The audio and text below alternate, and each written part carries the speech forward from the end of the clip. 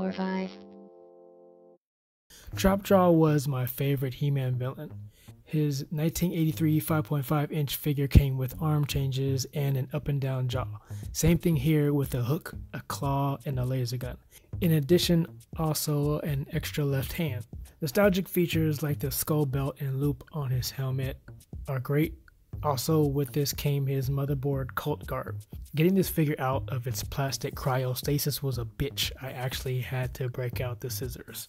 Got this at Target on clearance. Can't remember the exact cost, but I'm gonna throw $10 out there.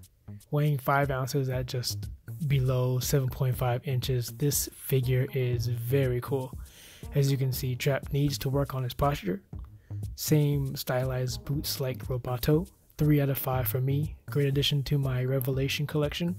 Cheers.